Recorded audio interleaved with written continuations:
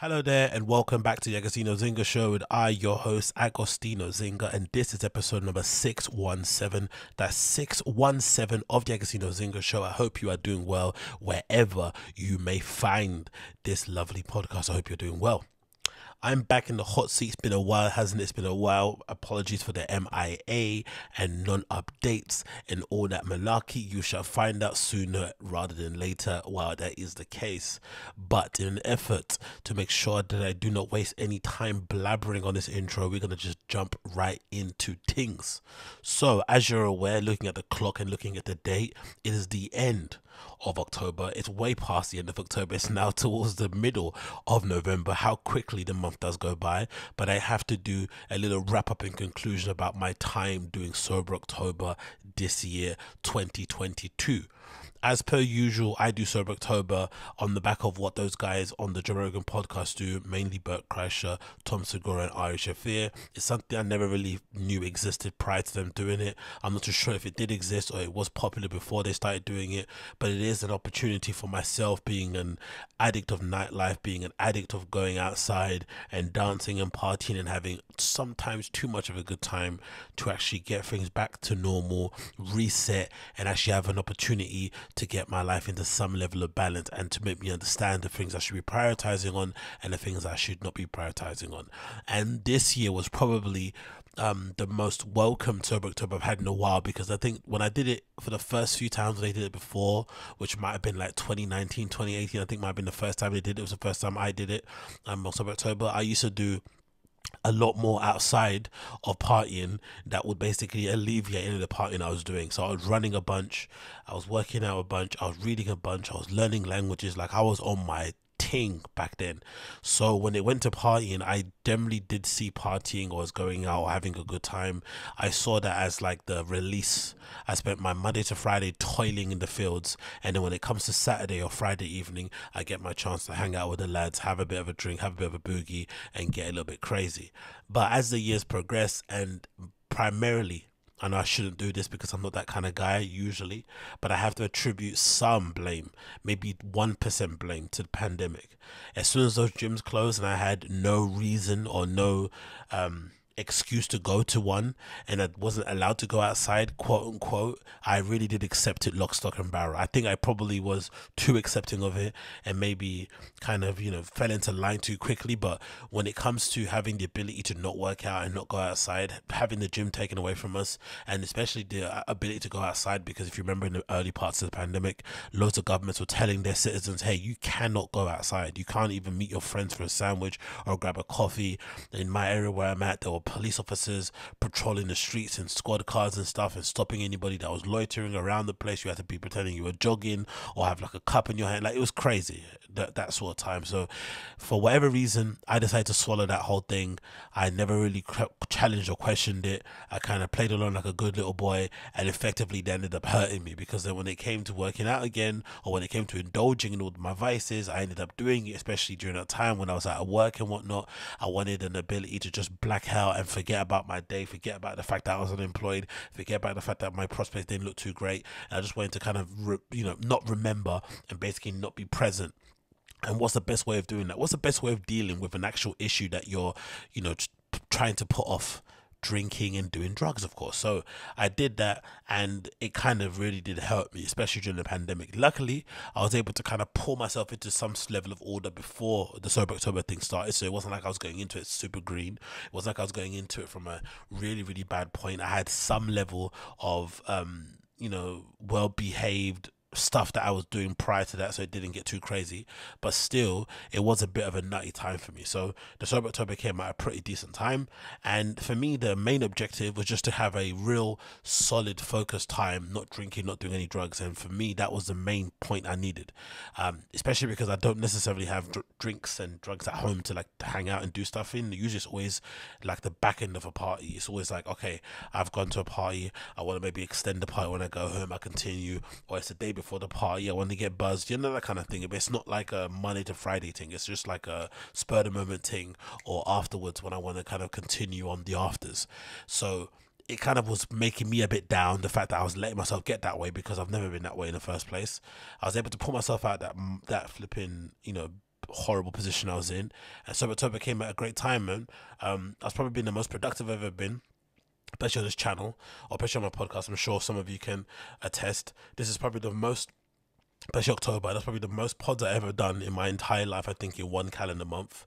The most amount of clips I uploaded and clipped up and shared. The most streams I've ever done back to back.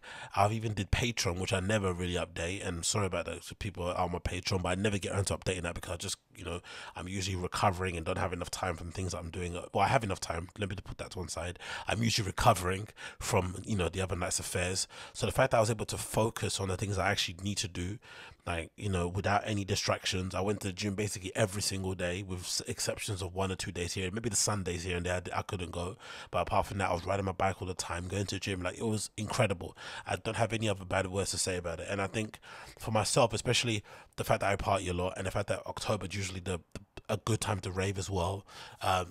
It's kind of a dead month, but it is a good time, especially with Halloween happening this year. And I guess Halloween this year, if I'm not mistaken, was the first Halloween we had, I think, overall in western side of Europe, where there was no restriction. So it felt like everybody was out, even though I wasn't out. And to be honest, I felt no FOMO. I felt no amount of FOMO, zero. I didn't feel 1 ounce, 1 inch of FOMO. And I think a lot of it had to do with the fact that I did a lot of work prior. Because, you know, some people say when you do your New Year's resolution, you're not meant to do it on the day. You're meant to kind of start in December. But it's pretty difficult when you're with your family and you're with your friends, you're drinking, you're eating and stuff. It's hard to get that going. But they usually say you should start any of those things kind of before the date. So you shouldn't start on the 1st. You should kind of start maybe on the 27th of December. Get yourself kind of going so that when the 1st comes around, it's not such a big switch to kind of switch over. And I think what's happened with me is that when Halloween came, because I already started my sober October journey from like the back end of, what was it, September already. I already kind of, you know, knocked off the drugs and the alcohol already on the head between the middle of September all the way until the end of October, with no flipping, you know, cheating or anything. It made it easy when Halloween came around. Even though there were so many great parties this year, I felt like this year was maybe the best time to go to a Halloween party in a very, very long time, because I feel like the UK, we don't really do good Halloween parties. People don't really like getting dressed up because we're quite, you know, we don't really like fun and games. I feel like in the UK there is a lot of art and crafty sort of like base about us in terms of people, but I feel like when it comes to parties and getting dressed up and going and doing the most, or being extra, or going the extra mile, people just don't want to do it for whatever reason. There's plenty of Halloween parties I've been to where there's been a big majority, or there's been a large enough group of people in that rave who haven't got any outfits or no makeup on, so it doesn't make you feel awkward if you are in there with no outfit. So that's a bit of a strange one. But anyway, that aside, I felt like this year was different, because I felt like even though people weren't going super crazy with the costumes and stuff, I feel like still there was a lot of events on, and it kind of covered every level, from like the proper bougie ones that you would see in Soho to like a warehouse party somewhere in the middle of flipping Hackney Wick. So the fact that I didn't get FOMO says a lot about where my mind was at that time. I was fully sober October, locked in.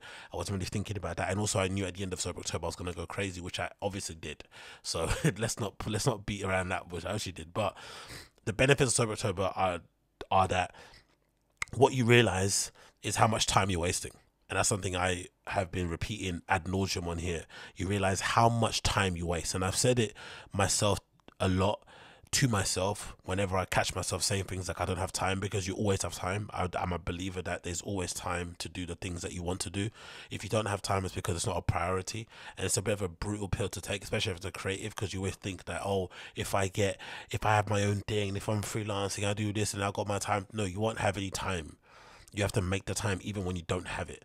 And then once you do have the extra time, you'll realize that the habits that you built when you didn't have quote unquote time are going to sustain you when there's distractions, all that kind of stuff come along the way. And that's something I realized. I realized that I have way more time in a day than I thought I did. I realized also if I just stick to doing something and doubling down, I can knock them out like bang, bang, bang, bang, bang. And I also realized that I don't necessarily need alcohol and drugs to have a good time, or clubs in general. And that's a very, very big eye opener for me, because as many of you know, I'm really into the whole techno tourism thing. I love to discover new places, far flung places to go and club and party and have a good time, discover new DJs, discover new scenes and whatnot. I'm really into that. It's kind of part of my life in general. I don't really, fuck around when it comes to that sort of stuff. And I wouldn't say it was a part of my identity, but it's slowly and surely getting there, especially when I keep repeating that sort of stuff in interviews. But overall, I feel like this has shown me that I don't need anything. And I think that's a major thing in life that I've always kind of been. I don't want to be the person that kind of has to have something in order to function. I never want to be dependent on anything. So it's good to know that if I do want to have a good time, I can just be at home. Because it wasn't like I was at home raving to streams. I might listen to a couple of ones in the gym, but it wasn't like replacing going out with like watching people rave in places. I just didn't care. I just kind of kept myself on social as well as a big thing. I was reading once a day. That was a big thing. And I was just kind of looking myself in terms of doing content and things I actually wanted to do in terms of watching films, all that good stuff. But apart from all the other distractions, I kind of locked them out, and it was really beneficial. And again, it made me realize I have way more time in a day than I actually think I do. So if Sober October ever comes back around, and for you, if you're still around here to see it, morbid, I know, but you know what I mean. But if there is ever opportunity to do something like that, then I do encourage you to do it, especially Sober October, because I feel like it's more challenging than Dry January. I feel like a Dry January, after Christmas, after all that debauchery, after all that gluttony, after all that excess, it's pretty easy to say, you know what, I want to turn it off for a month, right? It's pretty easy, in my opinion. I think so. Obviously, when I remember being at workplaces and people struggling with fucking Dry January, right? But you shouldn't really be struggling with Dry January. Dry January should be the easiest one to do. But the hardest one, I think, one that should be something people should try to do, especially if you're an adult who kind of, your life maybe revolves around going to bars and meet your friends, or to eat at restaurants and whatever, and you want to kind of abstain from maybe drinking too much red wine, or whatever your vice is, or smoking a cigar or weed, whatever it may be. I think a big one is Sober October, because weirdly enough, around that time, it feels like from like August to like November, there's always somebody's flipping birthday every other week. There's always some sort of gathering and event to go to, so it's quite handy if you do want to if you want to test yourself and really want to see how dependent you are, or how much of an addict you are, is to kind of test yourself during Sober October. It's a pretty brutal one. It's not going to be easy. Like I said, there's a lot of things I missed out on that I didn't have a chance to go to, and you're going to realize it when you're there. It's not going to be super fun, especially if you decide to go to clubs and stuff. I didn't. I think the only proper club I went to was one event that, I kind of pre-booked before, and I didn't want to let my friend down and not go. But the only thing that I went to, I think, was the Print Works at Dixon thing. After everything apart from that, I kind of knocked off the head. I didn't want to go raving sober anyway, but still, I wanted to kind of abstain completely. But if you do decide to go out, you will realize how non-fun it is to go out sober, especially if it's your first time. You're gonna not like it, but it is a good test in terms of realizing what whether or not this party lifestyle thing has a real grip on you, or whether or not it's something that you just do for fun. And I realized when I was going through Sober October that as much as I enjoy going out and getting messed up, I think my primary reasons why I was going out was definitely to escape whatever hellhole I was going through personally when I was growing up and stuff, or work, whatever, home life. I'm pretty sure when I first was doing it, but now, as I kind of grew up and evolved and started to get into promoting, started to DJ myself, started to go do the whole techno tourism thing, I think over time I developed a deep love for it, which then kind of, turned into a passion or a lifestyle thing, whatever you want to call it. So it's not necessarily a thing where we're going out with the sole intention of let's rack up the lines. You know what I mean? I'm going out obviously to go and see people play. I'm going out to meet people. I'm going out to socialize, to see venues and the architecture of things and soak in the atmosphere and all that kind of good stuff. So it's good to know that. If I would have found out on the other end that I was an addict, I also would have been good to know, because it's nice to know where you're at, so you can know where you can kind of go and make necessary changes. But Sober October for me was an absolute blast, and I highly recommend it for those of you who haven't done it before. Then, of course, to break my Sober October and to welcome me back to the life of excess, the life of debauchery, of course, had to be Fabric, of course. And I decided to go to CONTINUUM and Blueprint Records, right? And I have to be honest and say that number one, it was an absolute nightmare to get into. Like, let's just put that out there. And I've said it before previously when it comes to fabric. Like many people in London, or many ravers, I'd say, we probably all have a love-hate relationship with fabric. Just because it's like such an institution here in London or in the UK overall. But just the kind of infrastructure, yeah, maybe infrastructure is the right word, whatever it is, the operational side around it is such a hassle to deal with when you're a punter. It really, really, really is. And from what I've heard, it's no easier if you're a VIP. You know, you have to go in through some other door where next to a chicken shop and stuff. It's not the easiest thing. So I went to go to CONTINUUM Blueprint Records, an event. Now for me, I was already on a bit of a I was a bit on the, how do you say it? I was a bit of a disadvantage when it came to this rave because I was working during the weekend, so I couldn't go throughout the entire event. I couldn't do the whole going there, coming back, sleeping, and going out again. I had to kind of just pick my fights and go into a certain time in the morning and come back home, sleep, and then go work in the morning. No big deal. I didn't have to go work as a work from home, but you know what I mean. So I couldn't stay too long and I couldn't do too much, but still, it didn't matter. I went anyway, and I have to be honest, right? The fabric thing itself is such a hassle and a hellhole to deal with that I can understand why people just don't give it a chance based on just the first experience of going in there. So number one, you rock up there, and I think in general the location for me, I think it's great. I feel like it's like legitimately feels like the center of London in a way, which is not really, but in terms of transport links, in terms of taxis and cabs and Ubers and stuff, it's probably the best distance you want to get to places. You want to get home, so you can basically get, because I've done it before. Sometimes I've gotten a bus maybe further up and then taken a cab there and then gone home, or I've taken, if I'm just completely tired, I'm like, I'll take the hit, I'll just take the cab all the way home. But I've obviously cycled home as well on that route, so it's pretty easy. So it's a pretty decent place to get to and from, so no hassles in that regard. But the issues start as soon as you rock up to the club. You walk up to the club and, there's a flipping barriers all around it. And the entry system that they have is that you have to go kind of a bit further down past the door. You queue up and then you kind of get screened for your ticket, first of all, just to make sure you got a ticket. So you get screened for your ticket. Then you get a ticket, you go through. Then when you go through, you get screened for an ID for somebody else. And then they put your ID into that machine that we have in most London clubs. That machine that's flipping super... Big Brother-esque, right? It feels incredibly like 1984 flipping George Orwell stuff, where you basically scan your ID card in it, and the whole premise behind it is that it's meant to put your details on some sort of database. Where that database is, who knows? What they do with it, who knows? But essentially it's meant to be like a harm prevention thing where they can share details amongst each other of other clubs in the network. I don't know if they have to be local, if they have to be regional, who knows? And then they're meant to be aware of, hey, if this guy's a creep, hey, if this guy's violent, if this guy's been banned, if whatever it may be, they can put those things on, or maybe put other notes on there, whatever it may be. But obviously this doesn't happen most of the time because these guys, they've got 1,000,001 people they have to deal with. I'm not sure if they're going to be sitting there adding notes into your box about whether or not you harass somebody at the bar, whether or not you bump somebody in a queue, who knows. So you do all that stuff, and then you go into another queue where you're basically met by two seat. Then you go as you do that, you go into the club, and you're met by two people on either side. No, before you do that, actually, forget that. Before you do that, you give a person to scan the thing in. Then before you walk in, someone scans you with a metal detector, handheld one, and proper up everywhere. Obviously, if you look like me, you get scanned some more because they never know if you're on flipping, choop time. So you get scanned super hard. And then you go in, and then you have like 2 rows of people with buckets next to them, and then they say to you to open all your pockets, and maybe even that, if you're unlucky, like I was, you get scanned again at that station.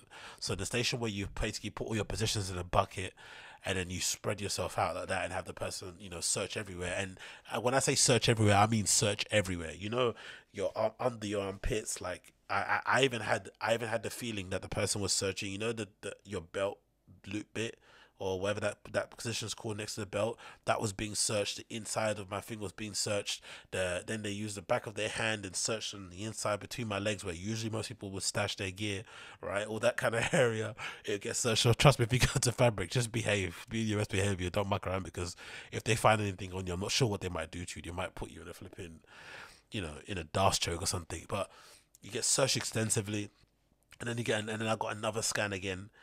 And luckily, again, luckily me now, I'm going to clubs a lot, and I've been doing this for a while, and it's not something that I go to just for the sense of escapism and to go and get high and go crazy. Because of that, I don't necessarily go drunk and high anymore. I generally maybe go in with a bit of a buzz, maybe at most a bit of a flipping buzz from a Magnum or something, but for the most part I'm going there stone cold sober and ready to go get lit inside. So luckily it doesn't affect me, these things. But I'd imagine if I was high off whatever and I was getting scanned and searched and groped and touched to this extent, it's the ultimate vibe killer. Ultimate vibe killer, which is why I understand why people don't even give that place a chance, even though the lineup is so sick. Right? The lineups in Fabric every weekend, bar none, are always incredible. And nowadays even more so, because I felt like, opened their doors up to like more alternative quote unquote club nights, right? Some of the guys and girls involved in the LGBTQ and queer scene, some of the sex positive parties, some take place in there. So they're clearly trying to open up their horizons, try to welcome in different people. And the fact of the matter is, if once you go there once and you hear the sound system and you see how nice the club is in terms of to get around and how it's laid out and stuff, it's hard not to go back there again. Like I've been there many times over the years, and I have my reservations about it. I still go back because it's still legitimately, on the eye and to the ear, one of the best nightclubs in the world. But it's just still the hassle before you get in there. So that finishes, you put your thing in a bowl, then you have to walk up some stairs to then go to the ticket office, right? And in the ticket office you go up. And another thing that I really hate, which is it's a pet peeve, but I know there's probably good reason for it, but it's the overbearing nature of the people who try to usher you along. Maybe they are ushers in terms of like, stand on that side, you're next, you're next. It's like, we know, we're in the queue, we can see, especially in Fabric, they've got these little ticket offices things with these perspex glasses. With perspex glass, where the ticket attendants sit in a position, so they either scan your ticket or you pay for a ticket. But we can see, we know, we're standing in a queue, we see them right in front of us, but there's always somebody shouting, come on, move in front, go stop, wait, you're next. It's just, I hate that stuff. It just grinds my gears. And like I said, imagine if I was high or drunk, I'd be super tense, right? So you do that, you get a ticket scanned, and then when you're finished there, you want to put your coat in the flipping coat room, like I did, because I had a big massive parka that I was wearing, right? You want to put that thing in there, guess what, you have to queue up again and then go to put your coat in the cloakroom. So I didn't want to wait, and obviously I was with somebody else as well who didn't want to wait, and then I thought, you know what, let's just go inside. But I've got this big jacket in my hand, so now I'm in a position where I have to be resourceful and find out how I'm going to maneuver this nightclub where it's incredibly hot, it's in a basement, the air conditioning is essentially non-existent, raving and dancing the way that I do, which is excessive and really aggressive, right? I kind of get with it, right? I'm cramping in that dance floor, I'm being aggressive. I'm treating it like I'm in some sort of hardcore show, you know what I mean, swinging arms and elbows everywhere. So now I have in a position where I'm having to start to beg for these flipping security guards of the green room to let me in so I can dash my coat in the back, which they were graceful enough to do. They shouldn't probably done it, and I probably wasn't in the wrong for even asking, and I hope they don't get in trouble for letting me in there, but I ended up having to dash my coat in the green room so I could have an opportunity to just enjoy myself, because I didn't want to go there, pay all that money that I paid to go for a ticket just to go and hold my jacket the whole time because the queue was too long, and they want to keep going up and down and checking either, so that's annoying. So then I put my thing in there, and then it starts. The actual event starts, and it was heavenly. And also big up to Fabric too. Credit to them, because they never usually do this. I don't know why they did this time, but for some reason they decided to put the flipping lineup on social, and they never did this before. So they never have the set list of who's playing. Maybe because it was a continuum event in terms of going, from Saturday to Sunday. But either way, I super appreciate it, and the fact that we had the lineup beforehand alleviated my fears before going there in terms of who I wanted to see, in case I was going to miss anybody. That was flipping brilliant. And the rave itself, I have no complaints. I think when I arrived, I got to see the end of Theo Nash play, I think. Oh, sorry, Theo Nasser. Wasn't necessarily for me, and I got obviously to see the main people I wanted to see was Dave Clark and Renee Wise.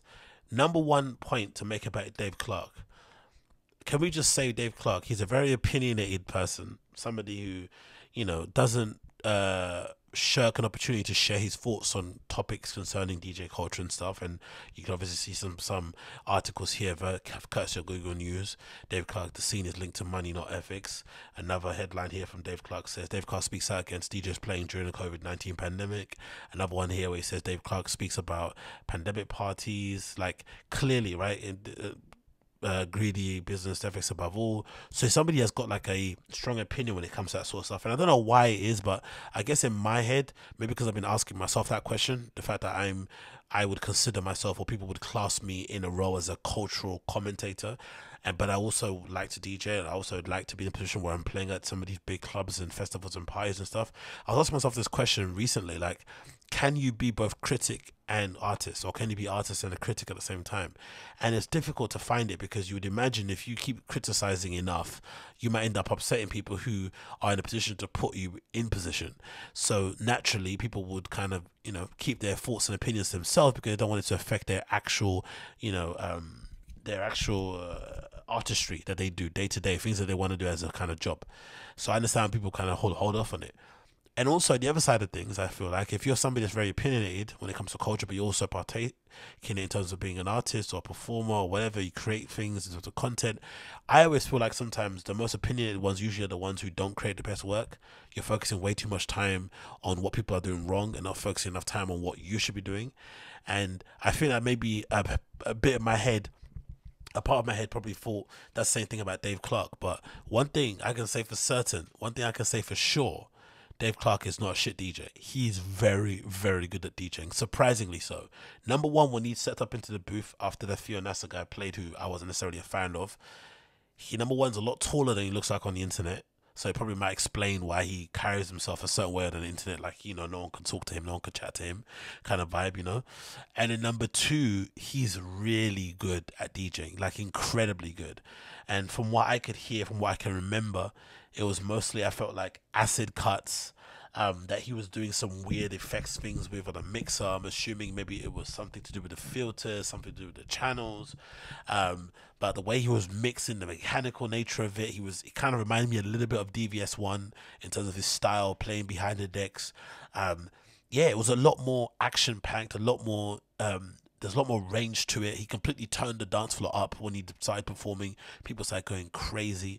You could tell the difference in levels when he started performing. Even though the dance floor was full when FIYAAAAAAAAAAH was playing, when Dave Clark came on, it just went a completely different level. I was near the front for the first 10-20 minutes, and as it is in clubs, when you're not concentrating and not focusing and you're just dance having a good time, you don't realize how many people are coming and just like coming in front of you. And by the time I realized where I was near the back again. So it's like I kind of got pushed without realizing I was getting pushed, and people were going nuts. So people on the platform on the left of me, to the right of me. This is room 2, by the way. Room 2 is the best room for me. It's the best room. It's obviously the newest room in terms of update, in terms of what they've done with the lighting and the sound, but it's really the best room.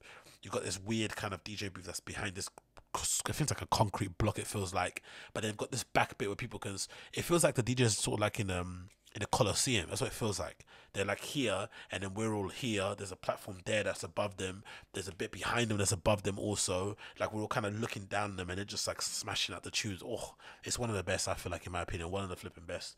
So that happened. That was a good time.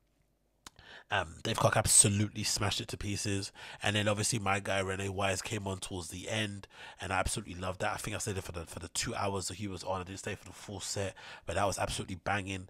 I had to convince some people in the crowd that he was good, because I think when he started, a lot of people were like, "Oh, he's not Dave Clark, he's not the same levels." Like, no, trust me, give this guy a chance. This kid's the future. He is the one. He is the one. And then a few of them came back around and said, yeah, we like the guy. He was flipping good. But obviously a lot of them saying, oh, he's not as good as Dave Clark. I was like, come on, man. He's not as old as Dave Clark as well. I mean, this kid is young. Like, give him some time to get used to and get his feet under the table. But honestly, continuing Blueprint Records, absolutely banging of a night. Like I said, I didn't get to see many more people because I had to leave because I had work in the morning. But absolutely amazing for who I did see in terms of Dave Clark and Renee Wise. And I would recommend going in general, but just be aware of the kind of hassle you have to kind of put up with when you're there, to kind of get inside the club in the first place. I feel like once you're in there, like I said, it's one of the best clubs in the world, but you have to kind of get in there first, and you have to hope that you don't get vibe killed, because all that stuff is just annoying for me. Like, it's just, oh yeah, the searching is just so excessive, so much. But I'm sure it comes from a good place. I'm sure there's reasons behind it. You know, this club nearly closed a million times due to antisocial behavior, due to, you know, other things going on inside that we don't need to mention. And the fact that they're still around says everything about them. The fact that they take it seriously as they do, and the fact also, let's give them credit, that they're pivoting. You know, they're an institution. They could be stuck in their own ways and just booking, flipping clones of Ricardo Villalobos playing every single day, Craig Richards playing every single weekend. They could just do the same old, and it would still probably do pretty well because they got a crowd and they've got a community of people that love that space regardless. But the fact that they're trying to reinvent themselves without selling out what they actually are about, is not selling out, but without kind of, you know, removing themselves from what made them who they are, is really admirable. And I feel like it doesn't get enough credit because a lot of places wouldn't probably do that. So big up to them, even though maybe it's the market dictating it, whoever. It's just the hassle of getting in is just too much. It's just too much. It really is too much. So you really have to love who you're going to see in order to kind of put up with all that. But I enjoyed it. Room 2 was smashing. I didn't really see anyone in room 1. Didn't really care for the most part. And big up Fabric also for putting out the set list beforehand, because that was really welcomed. Then I want to make a quick note and say, unfortunately, at the end, I went out, actually, obviously had a good time, but I decided when I go out, oh, actually, I had a great time. Actually, almost had a good time. I had a great time, and it was obviously, you know, wet and cold. Oh my god, it was so wet on the way back. It was raining torrentially, like literally, like it felt like I was in Southeast Asia or something. It was horrendous, and I decided this time around, hey, it's wet, it's cold, I have to bust out my parka. And I remembered, oh yeah, I got my rave parka that I've been wearing for years, right? And it's my flipping VETEMENTS parka from, where is it, from fall 2016. Not sure if you guys remember, but this is the parka that I have, right? I've been wearing for years. You can see there, maybe the badge is on there. You see that? There you go. Yeah, somewhere around there. Anyway, you can see a picture. But I've been wearing this bad boy for bloody years, and it's usually my go-to jacket whenever it comes around to flipping, whenever it comes down to winter season. But I didn't notice all this time that I've had it that it's absolutely dying. So on its last leg, so I need to get a replacement or get another one. Maybe I'm probably going to get this, because this jacket, if I'm not mistaken, from 2017 is based on a Canada Goose. So it's their flip of a Canada Goose. And then the funny thing is that the following season, actually, which might have been, which probably was spring 2017, VETEMENTS did a whole entire collection full of collaborations. And I think one of them was a collaboration with Canada Goose, which is what that iconic red one is, which I might get. I think it's a red one that is in a Kendrick Lamar video. It's the one that kind of like clips and it makes it, you can make it short, and it comes in black as well. And but this one is based on an original Canada Goose. And I've been wearing it for flipping donkey years, and it's one of my flipping favorite jackets that I have, that I own. But unfortunately it's dying, so I'm gonna have to kind of bin it, and it's my last flipping go around of going out in the clubs with it. But it's legitimately, this jacket's taken me to, this jacket's gone to me with, it's gone with me to Frankfurt, it's gone with me to Berlin.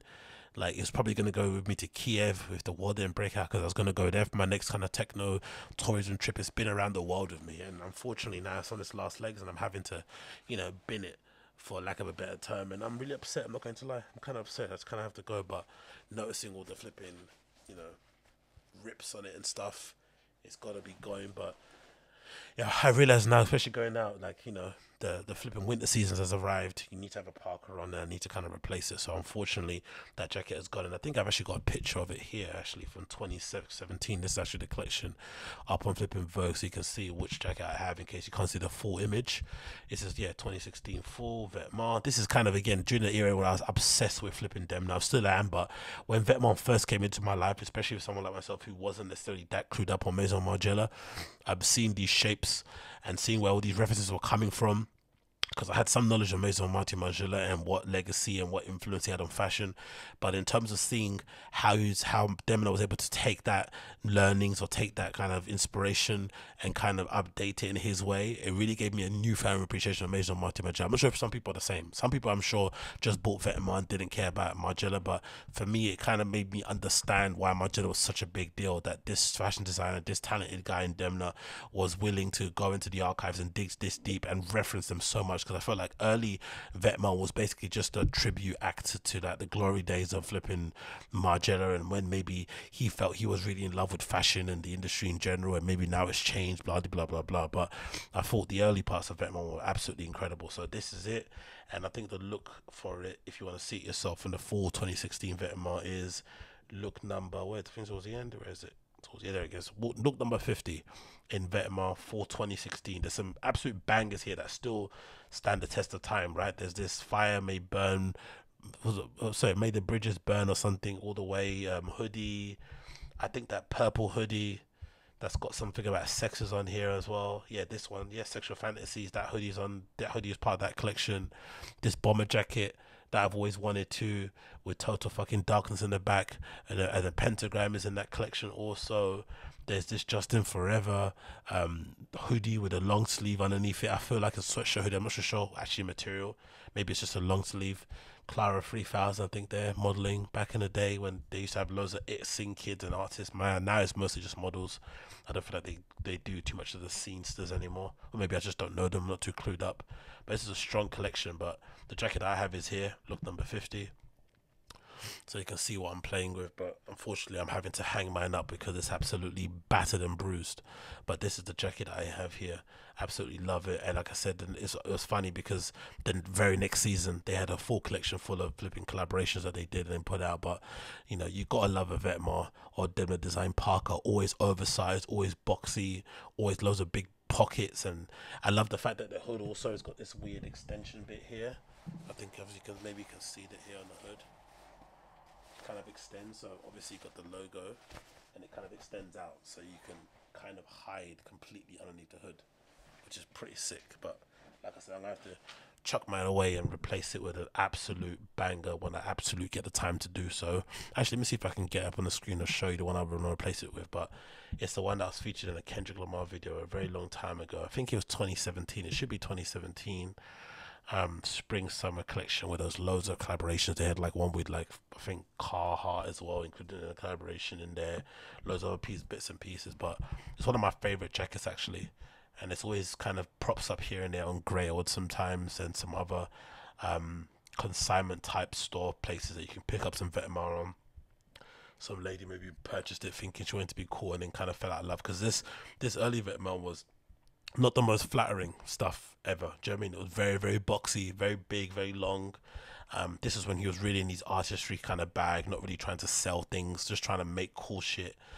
So a lot of it is not the most flattering stuff to wear if you're a chic lady out there. Do you know what I mean? Nowadays I think Balenciaga probably fits a lot better in terms of that kind of mold, but still has that kind of edge in it. But yeah, this is from for 2017 actually, and you can see the upgrade. I think this also includes a collection where they had that swing jacket that everyone still jocks, the one that I still actually want, the classic or the famous swing jacket. I think it's that one there, yeah, the Levi swing jacket, which is essentially a denim jacket that looks like it's been spliced through the middle and then restitched again to make it cinched. But from what I remember on the inside, I think it's only sliced on the waist around the front, but not all the way around the back. So then they stitched it kind of like a dart design, so it kind of flares out at the back when you're wearing it, which is quite nice. And it's also cropped in terms of its fit. But as you can see in this collaboration, this is a collection full of collaborations. I'm pretty sure there's one here, I'm pretty sure with Dickies or Carhartt with the double knee stuff. There's a Levi's collaboration. There's a few other, I think there might be Champion in here. There's Reebok in here also. And then the Parka that I want to replace, the one that I had already, there's a famous, obviously, that Antwerp Champion hoodie that everyone's rocking, and then another one as well there. And the one that I want is this is the one, and it comes in black and red, so it's look number 52 and 54 spring 2017 Vetements. You've got this black jacket and a red jacket that comes in, yeah, it comes in black and red, sorry, and the inside of it, it's actually a Canada Goose collaboration, so I'm not sure what model it is, but whatever model it is, there's a harness or strap on the inside, so you can wear it like a backpack. I'm sure that's maybe a Vetements thing they did, and there's also a harness on the inside, so you can tuck the ends of it in and not have it super long, which is pretty cool. So it comes in black and red also, so you've got it wearing like a backpack there, and obviously they've got it wearing like a classic jacket. So those are the ones I'm probably going to end up replacing them with. So interesting to end the show like that, isn't it, right? DEMNA was in his bag them days, isn't it? He ended the show with, in between that, so you got two looks with the looks like a velvet or something, crushed velvet or suede or something, suit head to toe. You've got this motorbike outfit also with the connected trousers and jacket with a nice sweater with a heart on it, or maybe it's a long sleeve shirt, and then you got a parka. But in general, no real big ball gowns or whatever. There's a dress here, but most of it's kind of like what you'd term to be classic streetwear, with a parka and whatnot, and a tracksuit and some leather and some boots and whatnot. It's a clever way, interesting way to kind of end the show. But yeah, I love that jacket, and I'm really upset that I'm having to throw mine away, but the time has come. The time has come. Moving on from that, we want to talk about this quickly. So this is a little clip that I seen online, courtesy of a DJ here in the UK called Elijah, who is, most of you might know from Elijah and Skillum days. I know him loosely because he knows some of my friends.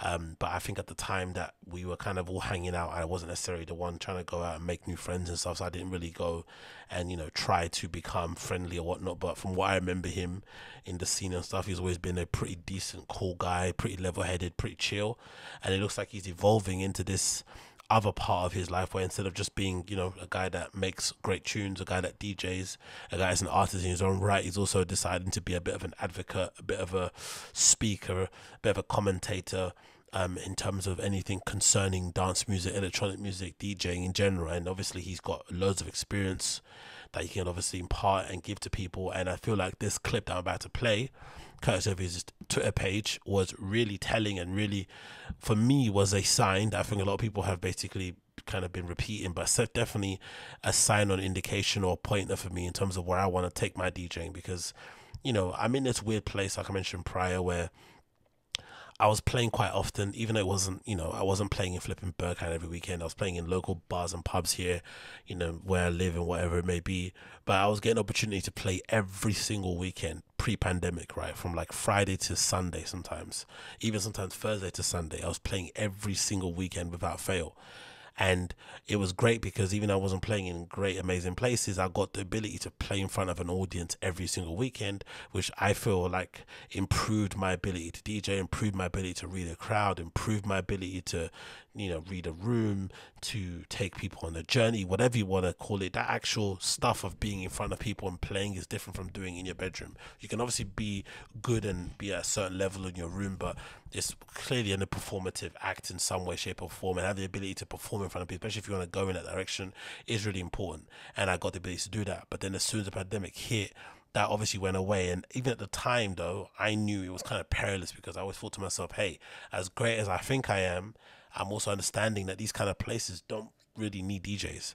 If they had somebody in there who could, especially if they had a bartender, that would be even better, because they don't need to pay that person, right? They could just have somebody who already works there basically doing it. But I remember a couple of times thinking to myself, like, this is daylight robbery that they're paying me 150 quid or whatever to play in these places, because they could effectively get somebody like myself or anybody else who's kind of has a love for music and who could just kind of every week or every couple of weeks just update their playlist, add some more songs on it, change around the order here or there, and basically put together a playlist, which is very easy to do for the entirety of the day that they're out. Because if you imagine in a bar, there's no mixing, the whole tune should play all the way through, unless the bartenders don't like a particular one, they can skip it. But for the most part, you're playing the entire tunes all the way through. So if you need, or if you're kind of, you know, if you're about this life, you can put together a pretty decent pub set with your eyes closed, in terms of kind of from the time that they open up, from the time people start coming in and wanting to dance, maybe around 9 p.m. all the way until 1 or 2. You could easily put that together, or even 12. It's not hard.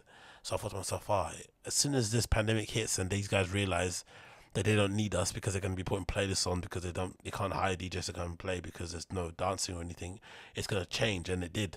And as soon as the pandemic happened, I feel like all my gears kind of dried up, maybe because of that, and also maybe because they might have thought I was crap anyway and it's an excuse to get rid of me, who knows.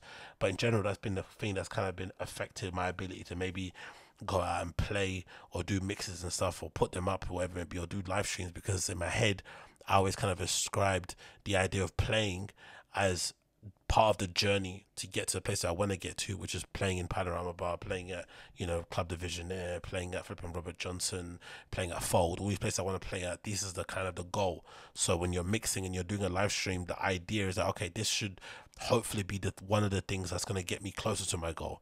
But listening to this talk from Elijah kind of made me realize that no, when I got into this thing, as great as it was to promote parties and get free drink tokens and put on events for my friends and put out cool flyers and have people turn up and say that they loved your party, that was always good.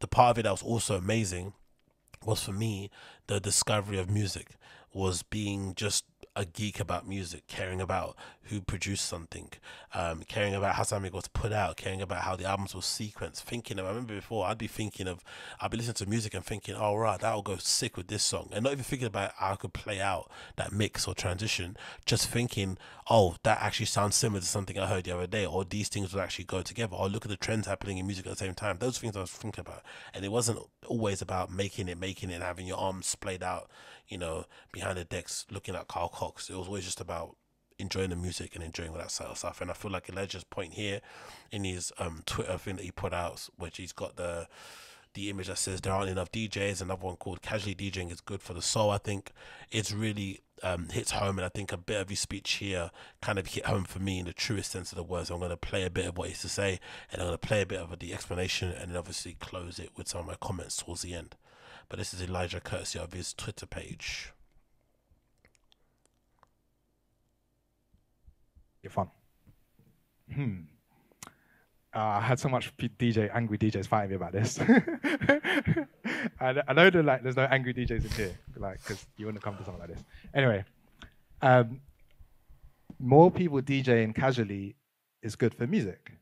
Yeah, like all DJing is creating and caring about your collection of music and putting it together. Like the dance floor bit comes as well if you want, but the deep care of what you listen to me, is like the fundamental thing behind DJing. There's some people here that have got sick music in their stories all the time, but they're not DJs, but they care enough to like share little clips of like what they're listening to and all this kind of stuff. I notice it. I'm like, you listen to good music constantly. Like you've got a DJ mind, but you're not like maybe applying it in a career DJ way, like book me, like, you know, I've got an agent, all this kind of stuff. Like all of us here are probably DJs in some form or fashion. You wouldn't say get in a car and just listen to anything. Like you do care what's coming into your system.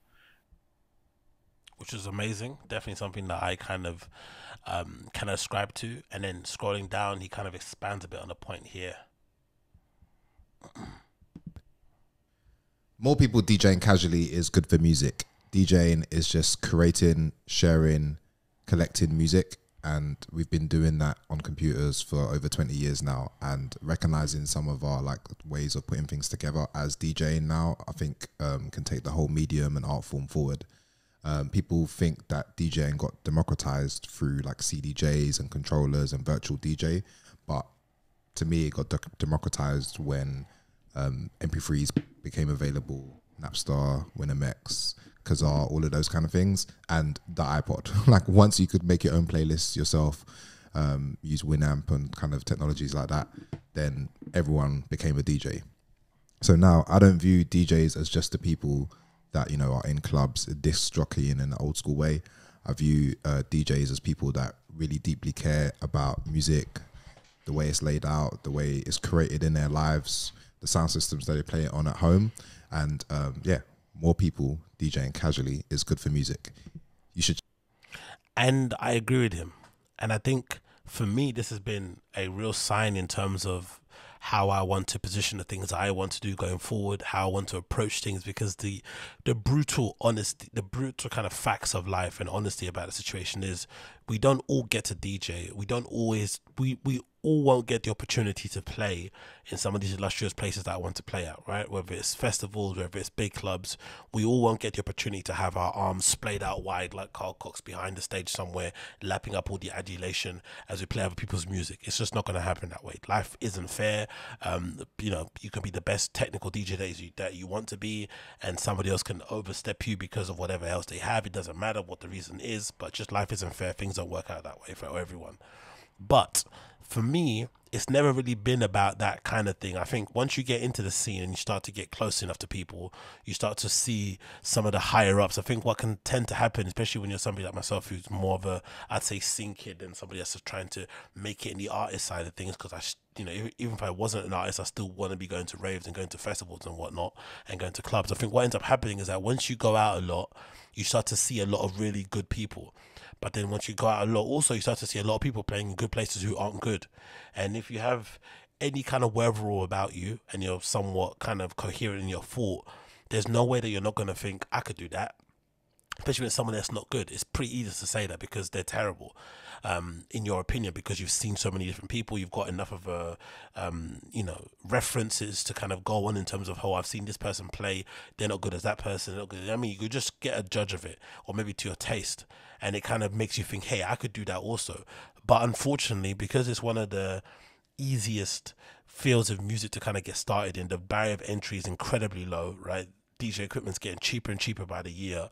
It's just incredibly crowded. Like, I'm sure most people in metropolitan cities, most people in hipster communities will attest to the fact that they have a lot of people within their social group who they can regard as DJs, right? If they were to put up a post that said, hey, I've got a house party going on, I need someone to play, I'll give you 100 quid. There'll be more than 10 people in your inbox telling you, hey, I can play. So clearly there's too many DJs and maybe not enough clubs. And with the amount of clubs closing, especially in the UK, it's getting harder and harder to play in places. There's also never really been a real culture, I feel like, with resident DJs and promoting local acts in the UK, especially in London, especially when all the drinking and drug rules came into place. I feel like a lot of clubs focus more so on booking big people because they have limited opening hours, so they have to guarantee that they're going to make their buck back. They have to guarantee they're going to be able to pay wages, and you just can't guarantee paying wages when you book resident DJs. You have to book some of the bigger names. I get it. So the ecosystem around it is kind of hard to get people to go from a point where I'm at to suddenly playing at big festivals and big stages. It's just difficult. It's not a straight path. It's not even a wiggly path. It's just a very odd path to get into. Who knows how you get there? Who knows? Because, I myself could be doing a live stream on my channel one time and uploading on a consistent basis, and somebody from the agency would be like, hey, we want you to play at this place. And then suddenly I'm playing there, and, maybe on paper I have no right to be there, but my experience told me I have to be there. But then how did I get there? Because I have a channel? Yeah, I mean, there's no real rhyme or reason behind it. Everything's kind of messed up. You hear people saying they kind of were toiling away in the slums or wherever they're from. They get one boiler room set, and then suddenly now all the agents, all the bookers realize that they're alive and they're getting booked all over the place. It just happens by randomness. It happens by luck, happened by connection. We don't know. There is no clear way. But for me, the love has always been about the DJing act itself, about being able to say that you can mix, being able to say that you can put together a set, being able to record a set, put it out, let people listen to it, be able to discover new music. And for me, the music thing has always been a really interesting part of it, because I kind of always prided myself on the fact that I had really good taste. And most of the reason why I had good taste in music was because of DJing. Like, I grew up in an area where I was listening to the majority of music I was listening to growing up, oddly enough, was music I listened to on pirate radio, which always happened to be garage, which always happened to be jungle, which always had to be dancehall, which happened to be R&B.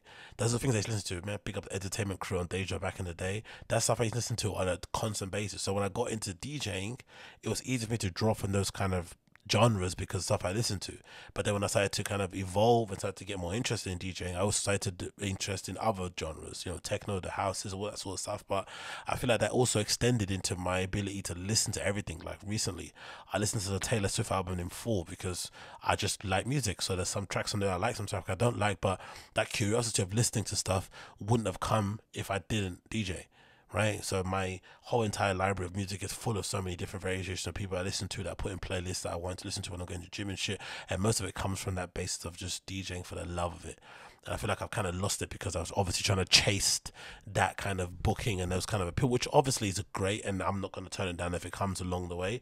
But in general, part of the reason of me doing what I'm doing on the DJing side of things, recording mixes and live streams on my YouTube channel and putting those out and putting, turning those live streams into MP3s and putting them on SoundCloud. The reason why I'm doing that is because I want people to hear the stuff that I play and to be impressed by how I DJ, not because I want, people to could see that and kind of take that to a booker somewhere and say, oh, can you book this guy? That's obviously amazing, but the main thing is to share my love of playing. And I feel like that reminder from Elijah was definitely needed, especially now that I'm kind of thinking about going back out again and getting myself back on that kind of wagon and streaming again, because I've been kind of slacking for a while. But especially when you go out, there's no way you can't get inspired going out to places. You know, I've just been out to Fabric, of course, as I mentioned, at the CONTINUUM label night. Was it like CONTINUUM and Blueprint Records night? Seeing flipping Brené Wise and Dave Clark play was absolutely incredible. So there's no way you can't not get inspired by that sort of stuff, and that kind of makes you kind of fall in love with the thing again. But the thing itself is already fun.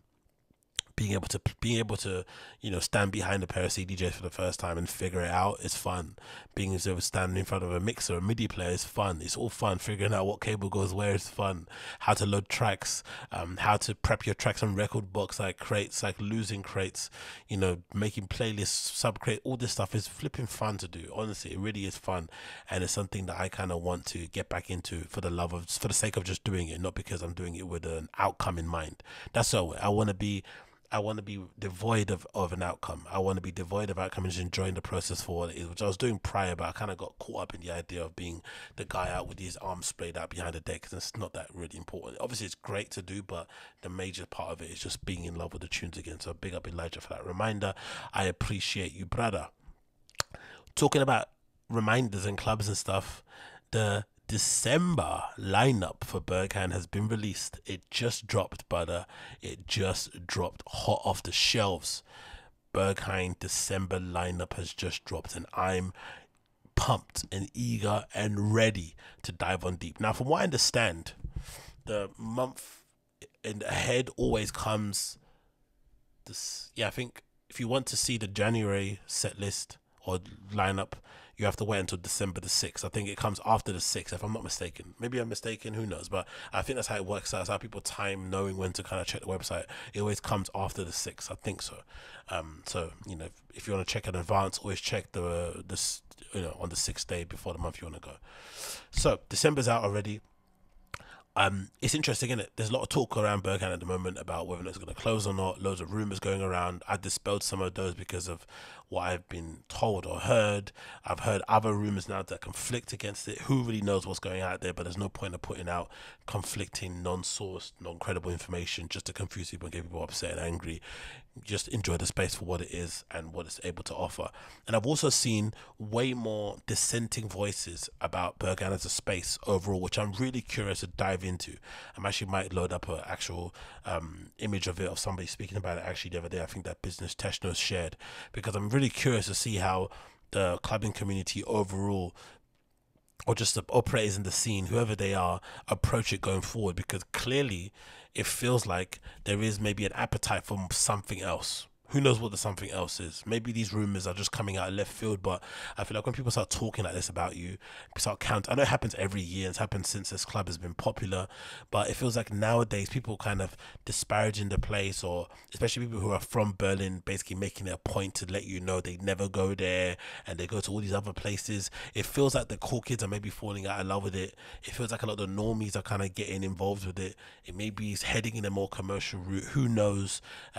But it feels like there's something in the air. People are kind of, it feels like, praying and hoping for the Berghain's downfall, which is, you know, what it is. But I want to know what people actually want to replace it. What's the future going forward? Because if there is going to be a handing over of the guard, there needs to be something else that replaces it. Because at the moment, for me, there's nothing else in the scene out there that comes up to this, like in terms of, and again, it's never usually about the nights and people that go there. It's about the consistency. You can go here every single weekend and have a splendid night, from the Artello Ramen night to the FC Snacks night. Like, there's continual absolute bangers of nights and people playing, and that's, I think, the major part people kind of lose of it. Like, say what you want about the entry policy, the security, whatever else, or the people that go there, but the range of people that play week in, week out, you can't find anywhere else. You could just go there blindly. So what's going to replace it? How they're going to replace it? It's going to be a hard road to go down. Who knows? But anyway, December 2022 lineup is out. I tell a Rama Bar night, like crazy good lineup. I love the name. Obviously, most of the people playing there, if not all, are going to be Italo Disco fanatics. You got Kendall Live, DJ Caltana, Emil Doesn't Drive, Frinda Del Lanco, back-to-back with Hendrik Stein and Sesto Senso. The one thing I'm interested in as well, because I used to love playing Italo Disco back in the day and flipping Dalston basement bars or whatnot.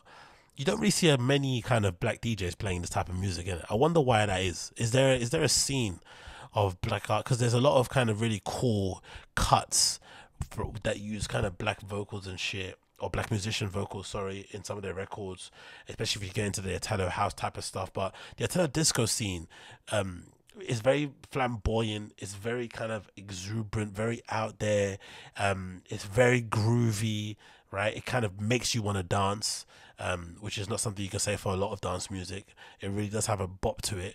It's a wonder why there's not many more black people that actually kind of DJ that type of stuff, even just disco overall. Maybe the disco overall is not a good term, because there's many people in places like Peckham and shit that play disco all the time. But when it comes to Italo disco, I wonder what it is about that genre of music that doesn't necessarily call for black people to play. Obviously, maybe you don't want to play it, you know, I'm not going to play that music wearing a Versace shirt and a handlebar mustache, right, and loads of really expertly placed tattoos and shit. That's probably not what I'm going to be doing. But I still think it's a genre of music that we could absolutely crush, but we don't. I wonder why that is. Who knows? The following night, December the 3rd, on the Saturday, you've got an SC Snacks United, which is hilarious. And then you've got dress code on this is strictly dress sneakers and sportswear. So if you're the kind of gay dude that's into that kind of whole sportswear vibe, which I didn't know was a thing. I remember going to a few hashtags on Twitter and stuff and finding some pretty wild stuff about some of the things that gay guys are into, in terms of guys who wear that, who kind of have a chavvy look about them, the shaved heads, the TNs, the really tight tracksuits, the white socks. That kind of look is really popular with some gay guys, and they absolutely love it. So clearly that's going to be an absolutely mad one. The athletes party at flipping, what's it, think Lab and Berghain is going to be men only, play safe. And in that lineup, they got LSD XOX, they got Luigi De Verni, they got Partox in Laboratory, which is the predominantly the gay room, which I've never actually been in, actually, even when I think the Club Sylvester opened. I think, did I go in there? No, I didn't. I think, did I go in there? I might have gone in there, I'm not too sure, but I've never actually seen what it looks like on the inside, so that's an interesting one to check out. Well, my own eyes, I've seen the pictures, but not my own eyes. But Laboratory on that night is going to be Chris Cruz, Grace Sands, Stat Dis, and Wes Bagley. That's going to be a pretty sick affair as well, to be honest. December, you know, when you're meant to be with your family and stuff, you're gonna go to FC Snacks Brave. Whoa, dirty. Then the same Saturday. Oh, look at that. So I guess it's on the same weekend. They got FC Snacks on Berghain, and then I guess they're gonna close it, and then you're gonna be able to go to the main room and see these people playing. It feels like Daria Corvosa is playing like so often at Berghain. Is she now a resident or something? Because I know that the boyfriend or husband is, right, in terms of Etap Kyle, but is she a resident there? Because I feel like she plays there so often these days. Anyway, Berghain at Sonntag. I've been okay. So I guess this is what, Saturday after 5 or something, right? Or it's closed or something. Maybe that's what it means. It's closed. I'm not sure what that. What does that mean? Sonntag. Let's see if I can look that up. Search. Where is it? Let's see if we can translate this. I don't really know what this means. Berghain ab Sonntag abend 17 euros. Something about the hour. Let's see if I can do a translation of this. Ooh. Oh man, Google Translate. Because I'm pretty sure it's something to do with that, right? Oh, no, not that. Let's go back to it again. It's this. And then where is this? That one, right? Let's go. Okay, so Berghain from Sunday. Sonntag is Sunday. Jesus Christ. I should actually know this stuff. I go to Berlin often enough. I should know my flipping Monday to flipping Saturday, Sundays. What is it actually? So I guess from Berghain Sunday evening from 5 p.m. But let's see. What is it? German Monday to Sunday. What is it? Okay, cool. Let's see. Days of the week in German. I should actually know this because I go there often enough, like I said. So, Sunday, Sonntag. Monday, Montag. Tuesday, Dienstag. Wednesday, Mittwoch. Mittwoch is Wednesday. I would have never guessed that, man. Donnerstag. It's Thursday. Donnerstag. Donnerstag.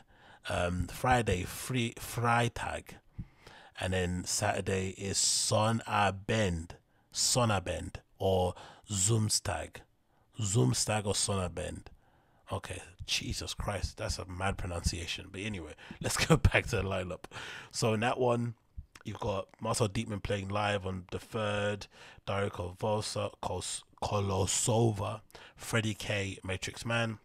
Panorama Bar, you've got Carrie Star, DJ Fart in the club. That's an absolutely amazing name. Job Jobsy, sorry.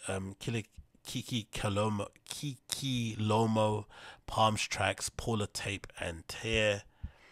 And then on the following weekend, you got Refugee Worldwide, which is Bradley Zero, back to back with Sally C, No Plastic, back to back with Richard Arbington, Stella Zerke, and Yang Sung. And then the following weekend, which was probably the standout one, this is December the 10th, might be the standout lineup. 100% the standout lineup. Look at this. You've got 3 rooms open. Berghain, Panorama, and Hull. The Hull night is where they put all the gigs, I'm assuming. I've been there before. I went there during the Club Sylvester. That was a fucking amazing space. So from Berghain, you got Terence Fixham Alive, Ben Clock, Boris, Francois X, Josie Rebel, big up in the UK, Justin Perry, Steffi, and Surgeon. Panorama Bar, you've got Miss Kitten, also goes by Kitten now, and The Hacker going live. That album, if you haven't got it already, please check it out. You've got Agina playing, you've got Arm playing in Panorama Bar, Cassie, Fred P, Lakuti, N Baukema, Tamasomo, and Virginia. The only thing is missing there, Panorama Bar, Steffi, to make it an all-rounder. Then in How Bar, in How main room, you got DJ Gigola, you got Key Cliff live, you got Labor live, you got Alexander, you got Claudio PRC, you got Nick Nack, and the 7th Plane. That is an absolute heavy night. So if you're planning on going in December, please note these dates are going to be crazy in terms of going there. They're going to be so full. People are going to be paying top dollar to go there. I actually want to check and see how much flights are there at that time anyway. Let me see what they're saying, because I'm assuming they're going to be super, super expensive to go. Airbnbs are going to be through the roof. But if you do want to go on that December, let me see if I can check one out there. As you can see, some of my dates on there that I'm already checking out myself. So let's go here, scan down to London Stansted. That's where I'll be going from.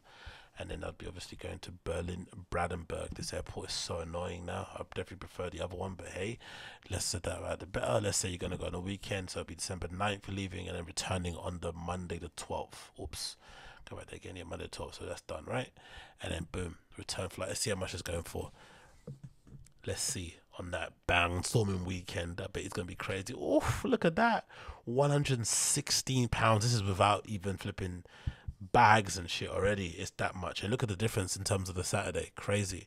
And then on the way back is 60. Okay, it's a bit cheaper coming back, but still absolute brutal to go there that night. And you know, that weekend it's going to be an absolute arm in the leg. So it's definitely crazy. But that is one of the better lineups I've seen in a very, very long time. No idea when the Club Sylvester is going to happen. So if anyone does actually know, the Club Sylvester is usually the New Year's Day kind of event sort of stuff, because it falls on a weird time in it. Because Friday's the third, then yeah, New Year's Eve is on like Saturday, and then New Year's Day is on the Sunday. So I wonder if they're going to open specifically the club, the Sylvester stuff, and start it on the Sunday and have it go all the way through the week, or would they start in the following weekend instead in the January? I'm not too sure. So if anyone has any idea, please let me know in the comments down below. After the 10th of the Barnstormer on that Friday, you then got AD 93. I feel like these Panorama bars on a Friday are a bit of an undercover success. I'd love to go to them, but again, I don't have time to go too much on the Fridays. I always have to leave on a Saturday, but this night on the 16th of December is nice too. You got Anunaku playing, Minor Science, Shannon SP, and Willow. I'm a big fan of, so that should be pretty sick as well. Panorama Bar. Then the following day, you've got Berghain on the 17th. You've got Aku playing, Bestie Hera, DJ P. Or DJ P, I saw play a fucking Paloma Bar back to back with what's his face? Oh, the guy that I flipping love. And I forgot his complete name, that does a Powerhouse. So he's really cool to go and check out. Marina, Nini H is always good. Orlando Vaughan, Paramore State playing, awesome. Paramore Bar, you got Bin, the South Korean legend. Is that South Korean legend? That is her, right? Bin's a South Korean girl, right? If I'm not mistaken. Or am I mistaken? Am I mistaken? Yeah, I am mistaken. It's not the same person. I'm sure that's somebody else. Who's Bin? Okay, well they're Asian. That's a start, but I don't think they're South Korean. But anyway, regardless, big up Bin. So Bin's playing there. Let's go back again. Bin's there. Then you got Brian Kessler, Dasco, Dinky, Gono, Nat Wilder, Seth Troxler playing. Ooh, interesting. Seth Troxler playing at Panorama Bar. Wow.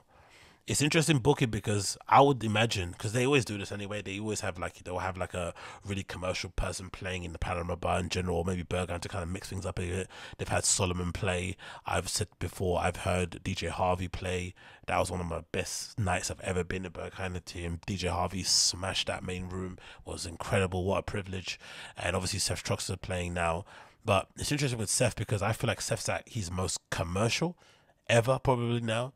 And unfortunately, someone like myself who's a huge fan of his and was obsessed with him when he was coming up and would watch all his interviews and would hang on his every word and would be, you know, aggressively pointing my phone towards the laptop trying to get his flipping tune IDs of his tracks he was playing when he used to play vinyl only. Like, I love that guy, but we can't deny that he's not the same DJ he was before. Like, he's not as good anymore. I don't know if it's because he's over it, because he's maybe hit his ceiling, but the Seth Troxler that I was kind of obsessive as a fan growing up is definitely a different, I won't say growing up because I don't think he's even that older, that old compared to me or whatever, but still, the only problem like I said, like his ability to play has gone somewhat down, and also his fame has gone super high, so he's quite commercial. You describe him as. So it's pretty interesting that they're booking him, to be honest. It's similar to them booking flipping Black Coffee. Do you know what I mean? Obviously Black Coffee is, you know, maybe productions are maybe hitting a bit better nowadays because obviously they fall in that kind of sound bracket that everyone wants to hear now, but interesting booking nonetheless. That should be cool. And then on the 25th of December they're open on Christmas bloody day. Crazy.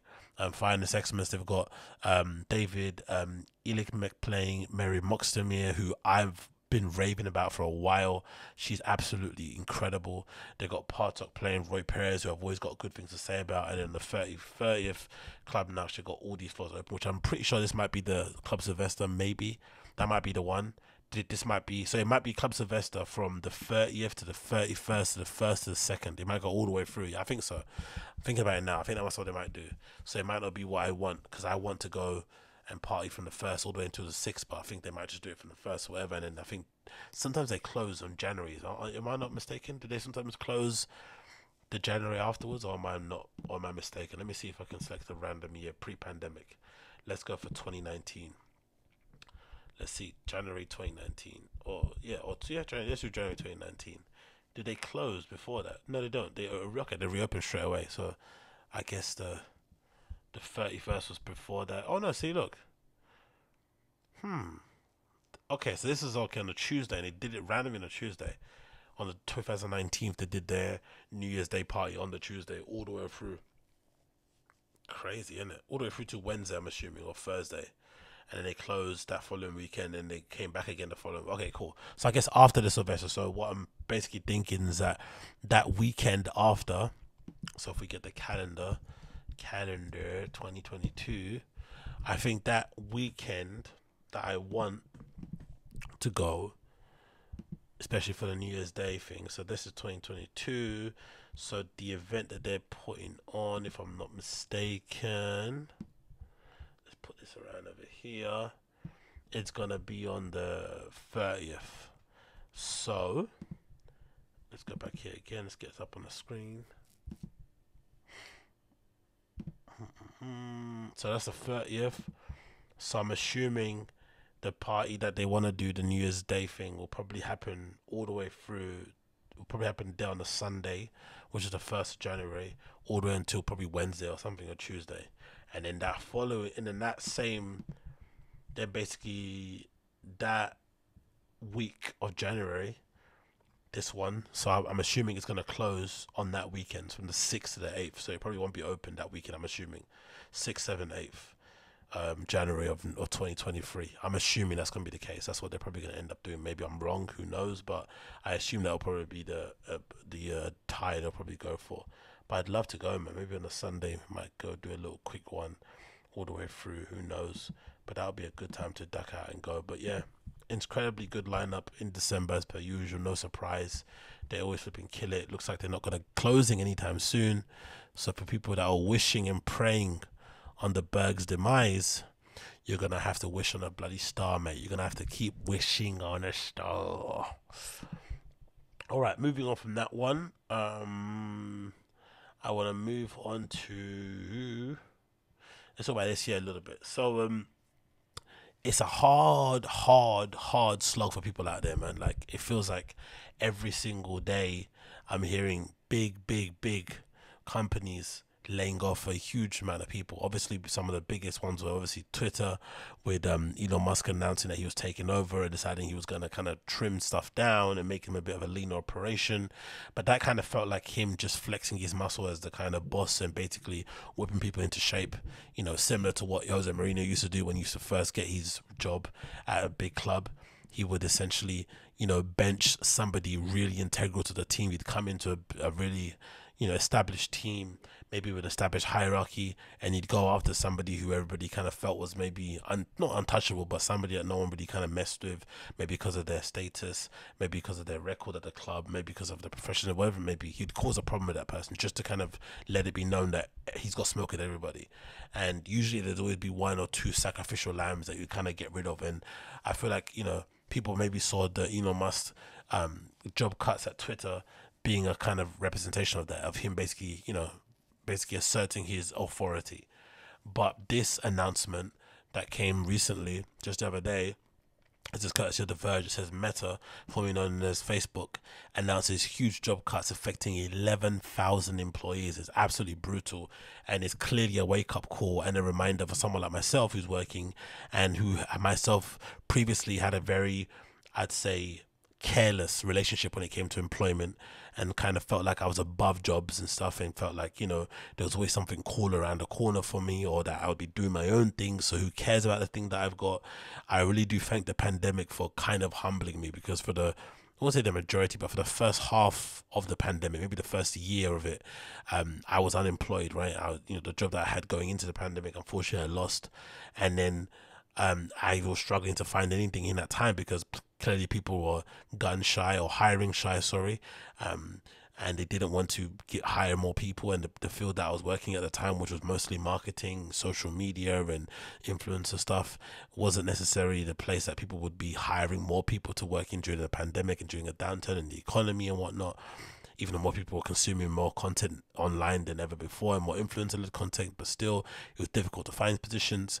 And the fact that everybody was sort of out of work, it kind of made the job market very competitive. So maybe in previous years I would have been able to find something quicker, but because I was competing with people who had better experience than me, who were maybe more senior than me, it made the job competition thing much harder, and it was a lot brutal to take, because you'd be applying for roles, maybe getting somewhere, maybe getting past the first or second hurdle, and then clearly being told, hey, we picked somebody else before you because they're better, because they had more experience, because they had prepared a better, you know, presentation, whatever it may be. So it kind of was harder to take, because beforehand, you know, people just air you, maybe not reply, but when people are giving you detailed analysis or reports of why you didn't get the job, because I think at that time also people were very sensitive to getting rejection, so a lot of companies were being pressured to provide some feedback, so it made it very tense.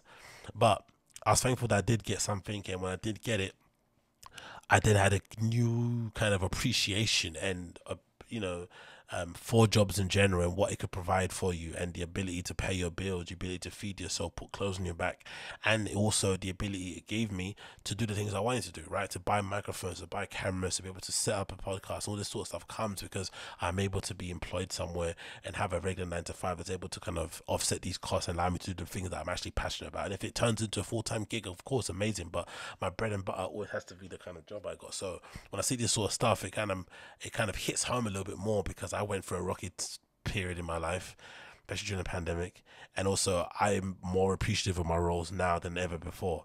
But also, to be honest, I think if I was a Facebook, if I was a Meta employee, if I was a Twitter employee, I don't think I would have been naive enough to just wait around for them to make this decision. I would have been cognitive of the world around me and made my adjustments here and there. But I also understand how difficult it is to do that when you're an adult and you've got people to look after and stuff. I get it. But this is pretty gruesome, man. Meta announces huge job cuts affecting 11,000 employees, courtesy of The Verge. It says Meta's announced it to lay off 11,000 employees, or around 13% of the company's total staff. CEO Mark Zuckerberg announced the news in a blog post, saying that he was at fault for being over-optimistic about the company's future growth based on the pandemic surge. At the start of COVID, he said, the world rapidly moved online and the search for e-commerce led to an outsized revenue growth. Many people predicted this would be permanent and acceleration that would continue even after the pandemic ended. I did too, so I made the decision to significantly increase our investments. Unfortunately, this did not play out the way I expected.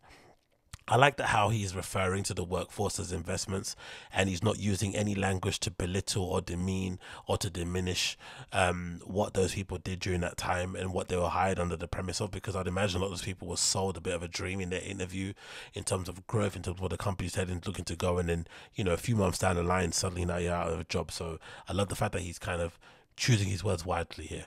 Unfortunately, it's not how I expected. Zuckerberg said the company could now become leaner and more efficient by cutting spending and staff and shift more resources to a smaller number of high priority growth areas, including ads, AI, and the metaverse. He's still going on with that, bloody hell. Zuckerberg said that the company's recruiting team would be particularly disproportionately affected by the cuts. The department, oh really? So it's mostly recruitment. Jesus. Meta reported some 87,000 employees in September, with today's layoff making the first broad cut since the firm was founded in 2004. Oh, so this might not even be founding members. This might just be people who have been there for a while, and also people who just never left, which is probably the same thing, but you know what I mean. Like, fuck me, 87,000 employees. Why has Meta hit so hard? Well, a projected downturn in the US economy has blunted momentum for many tech stocks, but the company's prospects have been affected by both strong competition from its rivals and wayward strategy.